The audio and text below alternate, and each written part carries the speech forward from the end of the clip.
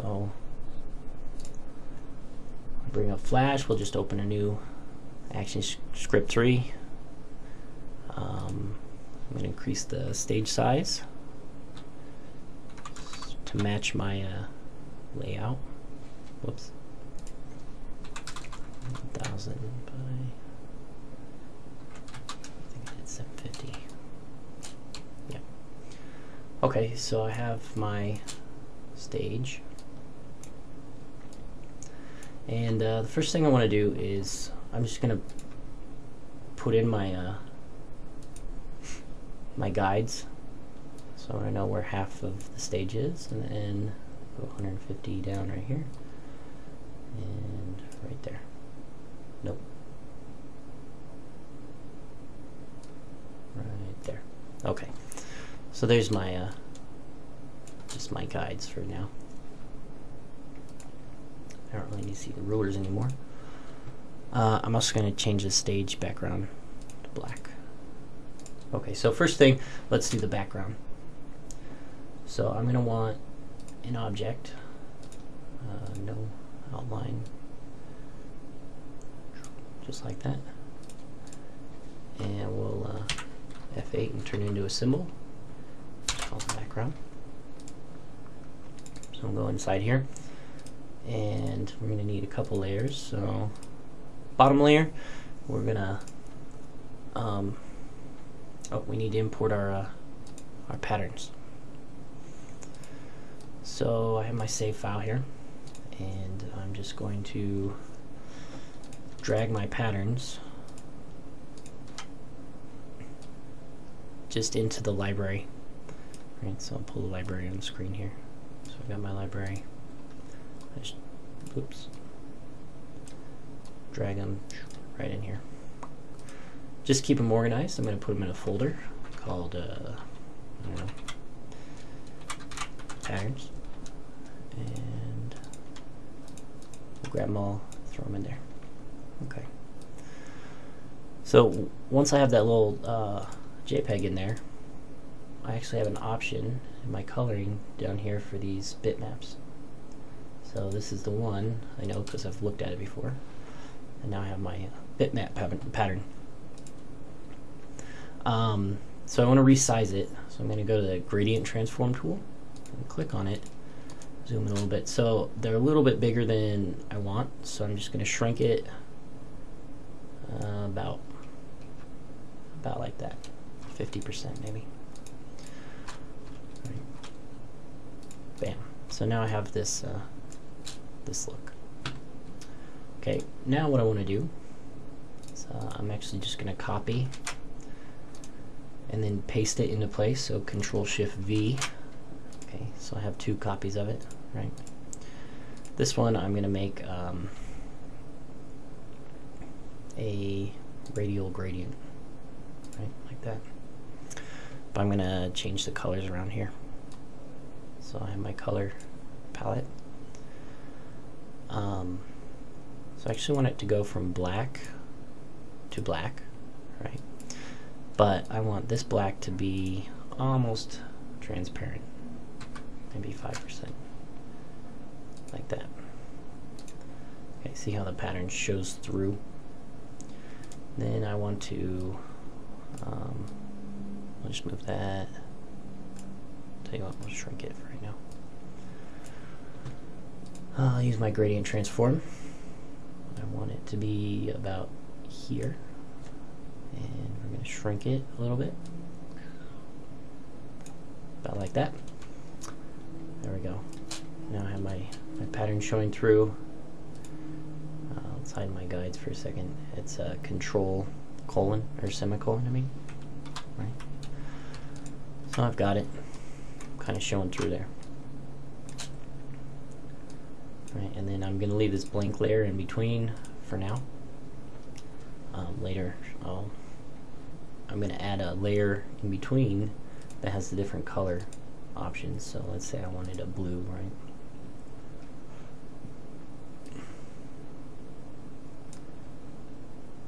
So what I need to do with the blue is, I'm not sure exactly yet what the best way to do. I'm thinking Right, my solid color, my blue.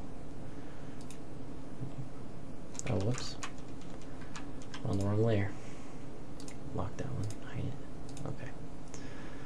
So if I just drop it around 30, now I kind of get that colored effect. So I can go from gray to color. Right. I think maybe 20 might be better. Just kind of a subtle coloring. Like that. So anyway, I don't really want that yet. So I'm just going to delete that. We'll probably do the coloring with code later on. So, but anyway, that's the idea for the background. We'll go back to our scene here. And we've got kind of our background pattern. Okay, next we need another layer. We're going to do our slider. So bring the back. Doesn't really matter what color I use right now. I'm just going to drag in a, oops, kind of be perfect here. Make it 500 by 450. Good. Okay. And right there. So I've got this guy. I'm just going to turn it into a symbol. We'll call it left slider. Alright, we'll go inside here. Okay, so we're actually going to turn it into another symbol. This is going to be called, I don't know, slider. We'll go inside here. Okay. So the reason I did that is because I want to reuse assets, so I don't want to remake this over and over. Right? So I'm just going to make it once and then use it for left and right slider. So anyway, first we want the pattern, right? The base layer of our pattern, which was the hexagons. Maybe. Maybe not. Did not get the right.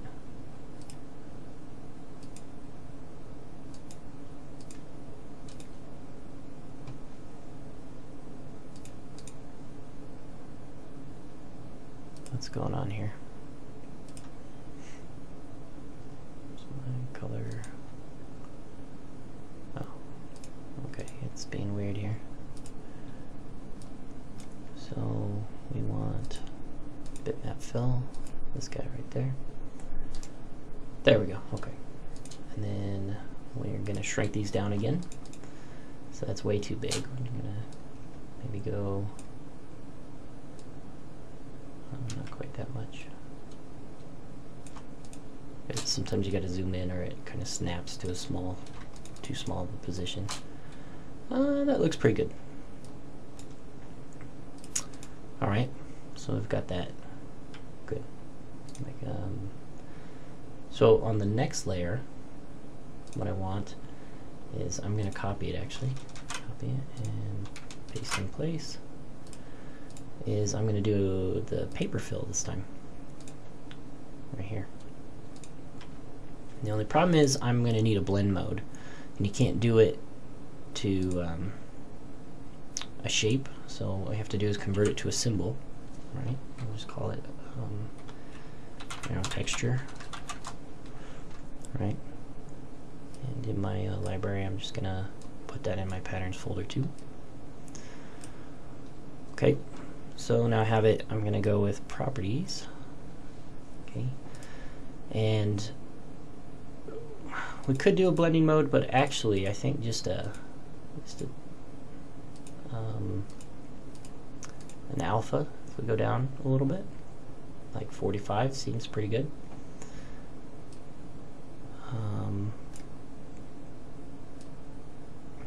Sorry, I'm having some palette issues.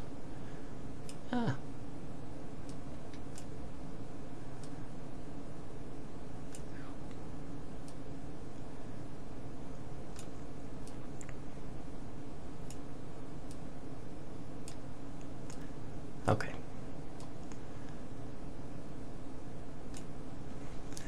There we go. That's fixed.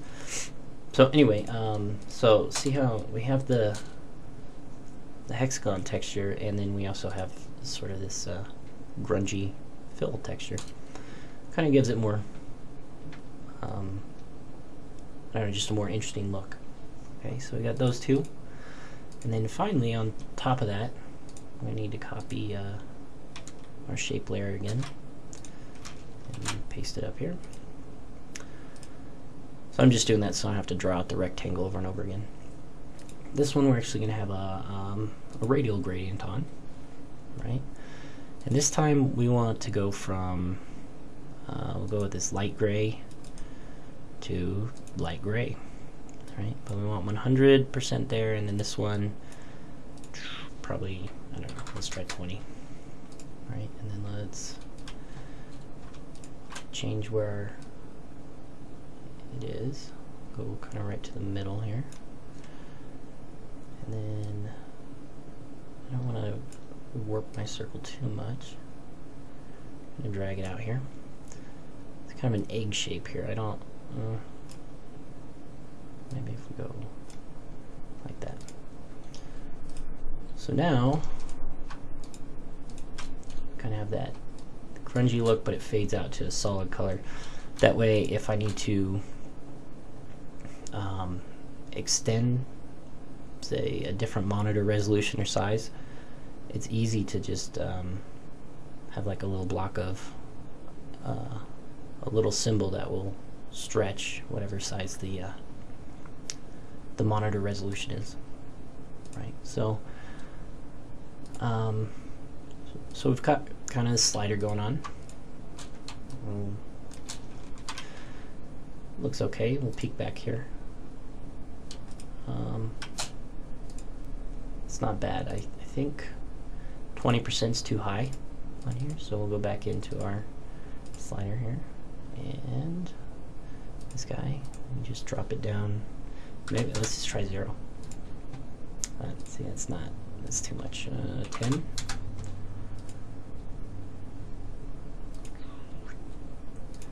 That looks pretty good. Not exactly the same, but very similar. I might adjust my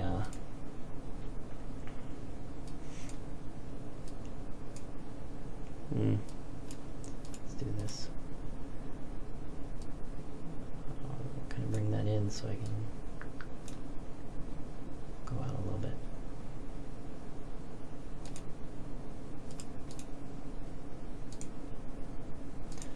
Not perfect, but I like it. I like the way it looks.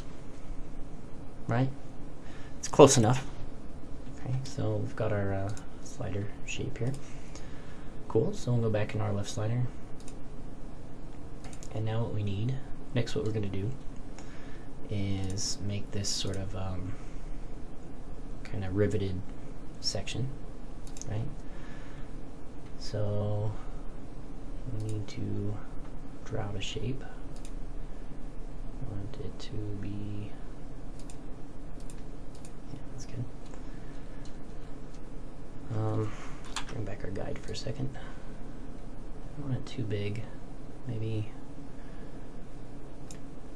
like that. Alright, so that's about 30 pixels wide.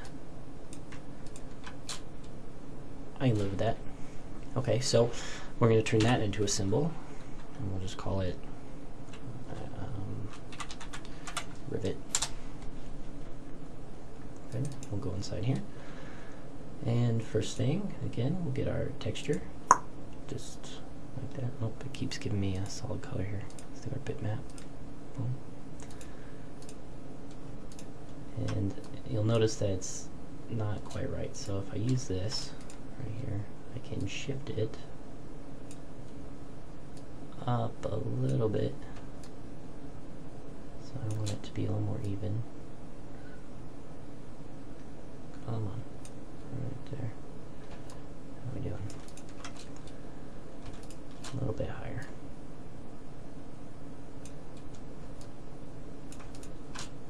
There we go, that looks pretty good. Right, so we have that. Bam. And then, you know, we might want to darken it a little bit, but maybe we'll darken it this way. So if I click on this guy, pull in my properties here again, maybe we'll just do like an overlay like that. Kind of darkens it, and we see a little bit more texture through it. It looks pretty good, right? Okay, good. So we'll just lock those two. And then what we want to do is we're going to want kind of some lines to define our edges. Okay, so I'm going to get my line tool, and we want pretty light. Actually, you know what we want? Well, we'll do that with color. First, with the stroke, I'm thinking about 2. And I don't want the round cap, I'm just going to go with a square edge. The joint doesn't matter. Right, so I have my line tool. And for the color, I'm going to do a linear gradient. And I'm going to go from, well, maybe we'll go from there to there. Let's find out. I just kind of drag it out. Just like that, so it kind of fades off. I like that.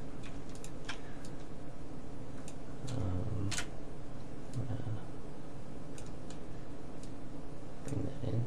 Oh, you know what? Maybe we don't want a cap at all. Yeah, no cap. That's what I want. So I'm seeing kind of the transition there. I actually want to move you down. And instead of going from like opacity to no opacity, what we'll do is we'll go from a lighter gray. Right, so change this to brightness here and just I'll bump it up. This one will bump down. Oh, I'm not actually affecting anything. Great. Make sure you have things selected. A little bit lighter here, a little bit darker there. Boom. So now I'm gonna have this line. It's real strong and fades out. Cool. I'm gonna duplicate it. So I'll just move it down. You hold Shift and an arrow key, it'll move by 10 pixels.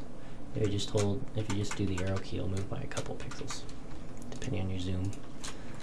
1 pixel or 2. Right about there, looks good. Scroll up here, this one. Just want it right on the edge, just like that. Okay, good, so I got this line kind of defining our shape. Next, what we want to do actually is we're going to turn this into a symbol. So F8, call it lines. There we go. Let's go edit our lines. Okay, good. So next what I want is a thin black line right here. So we're going to go with maybe 0.5 on the stroke. And I just want to go, oh, before I do that, put on a new layer here. I want it to be over our line, and I'm just going to drag it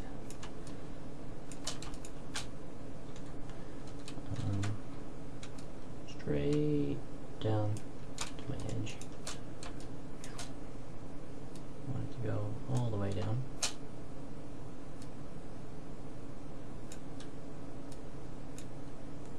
Stinking line. There you go.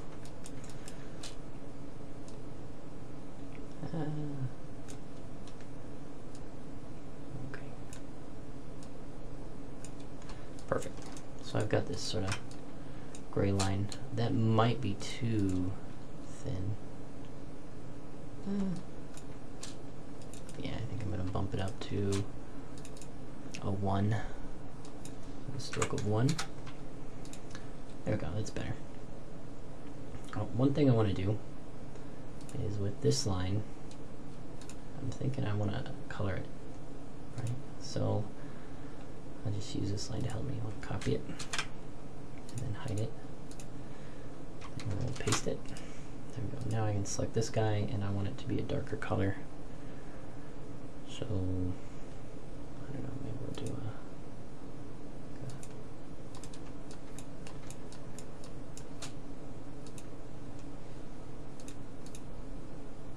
yeah, kind of like that, and then we'll get rid of the black line right here.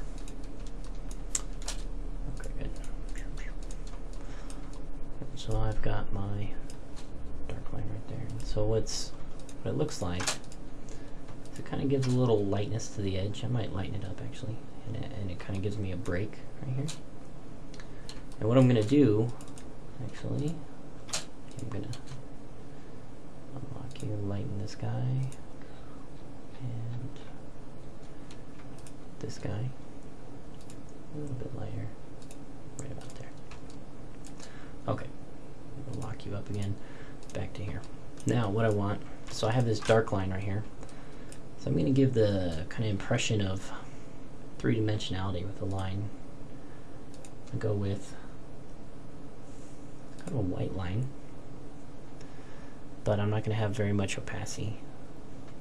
Right, so my color, okay, right here, on the line, I'll drop it down to like maybe 20. And then I'm going to stroke it up to 2. 2 sounds good. And just want a straight line.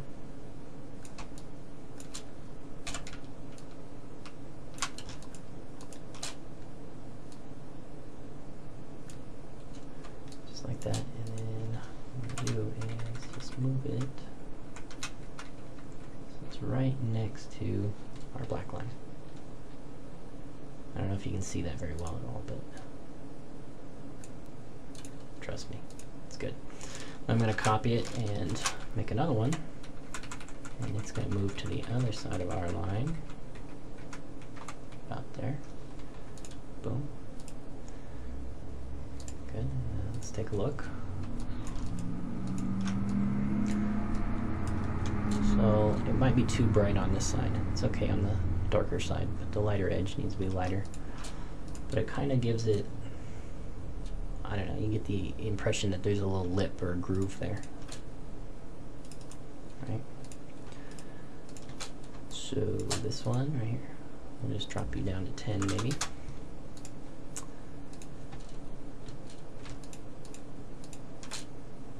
Yeah, still pretty bright. Maybe only 5. There we go. So it's subtle. It's a subtle thing, but you kind of get the impression of the edge. You see it?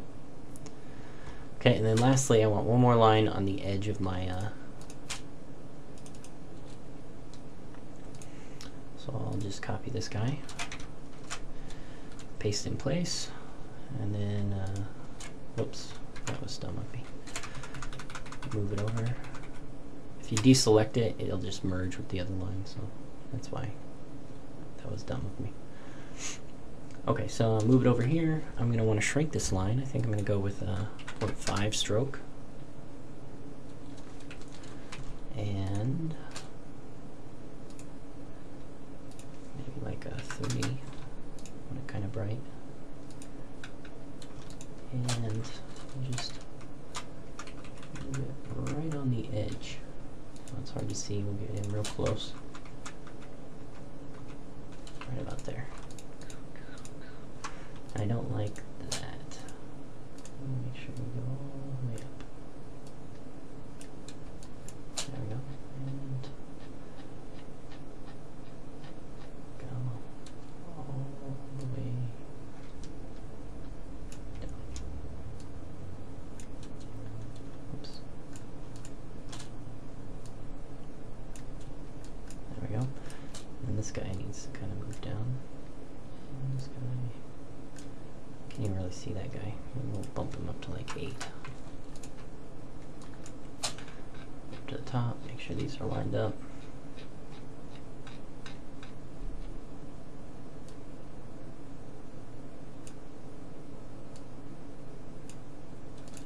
just like that. Okay, so shoot back out, and voila, we have our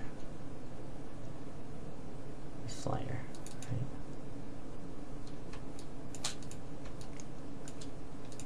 So that's what she looks like. So go inside. We have our lines, which is a movie clip or symbol, right? Lock that up. We have our rivets, which are also a symbol. And then we have our background pattern. All that makes up the one slider. Okay, cool. Now what we need to do is in our library, pull that in right here, and my left slider, I'm just going to duplicate it, right? Right click and duplicate, and then we'll make our right slider. Bam. Now the reason I'm making two, okay, is if right here I take this and I just and I copy it and I paste, and then I modify and I transform, flip horizontally. Okay, it would pretty much work except for one little thing. The rivets, the little highlight on the rivets is reversed. It just causes a kind of a weird look, right? It just bothers me. So that I don't want to do it that way. So what I want to do is in my right slider, right here, this guy, I'm going to reverse things. So I'm going to start with the bottom layer, modify, transform, flip horizontal, like that, lock it. Top layer, again, modify, transform, flip horizontal, boom, like that. You can see how the lines work on there. And then with the rivets, I'm just going to move these. I'm going to use my align palette right here. Make sure it's aligned to stage. Boop, snap it into place. And voila, I have my right-sided one. So just drag it from my library right here. Boom. And let's see if we can get it to line up.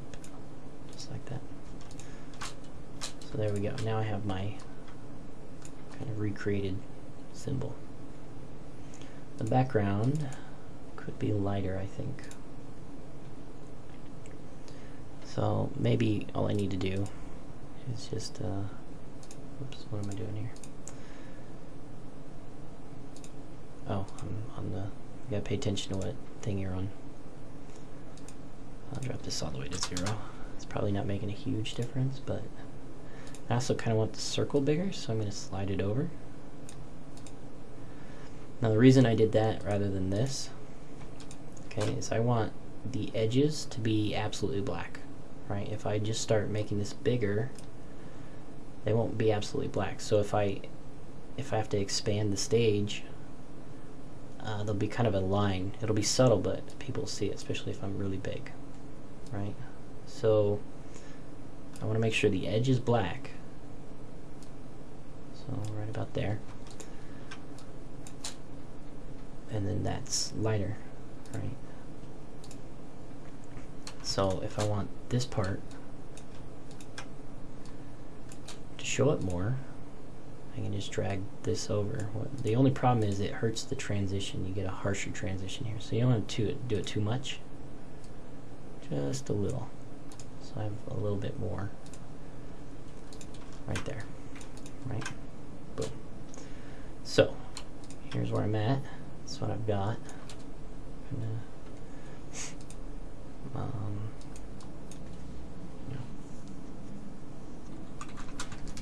So I've got that. Let's compare it. Pretty good. And my background is lighter here. I think there's a way to change that. I'm just not sure which or how to do it. I don't know. So anyway, I've got that recreated. Awesome. Now to conduct a little test. Right? So I have my buttons. So if I just go new layer over here, boom. If I drag this guy on, we'll see how he looks, right? And I can drag this guy on. It's the same shape, just without the layer effect, right? So we want to see which one I like better. Okay, so it's a little harsh in the coloring there. I don't know how I feel about that, but on this guy, let's see what we can do. So I'll pull over. Whoops. Just keep having palette issues. Sorry. Alright, so I have my properties. What I need to do is I can't just edit it directly, as I want to turn it into a symbol, right? So we'll just call it butt. And now I have my filters. So a drop shadow, just to pop it off the background, but it doesn't have to be very strong. High quality, or maybe like 50. And then reduce the blur a little bit, maybe 3. Scoot over 3. Right, kind of not. It's getting a little fuzzy in there. Huh. But yeah, so I've got that. And then let's add a glow. Use red, just like, yep, move up to high. So I think I want to blur it more and reduce the strength. Maybe around 50. Kick it out. So I like that glow much better than that one, right?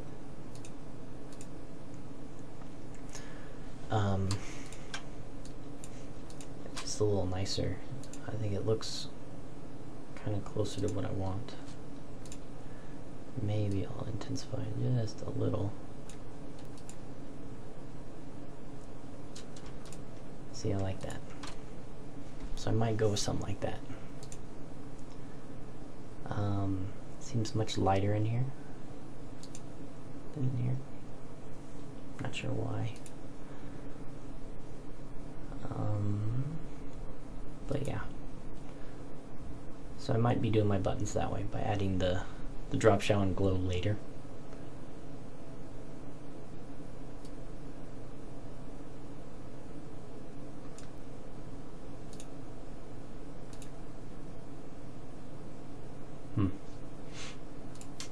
Okay, so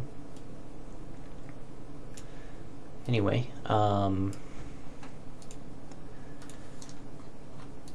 this is a pretty long video so far, so I think it's a good time to stop, and I'll come back with more layout inside of Flash. I'll do the next step, which is sort of this background area here. I'm going to put that together. So there we go. Whoops. Got our layout kind of built. See you next time.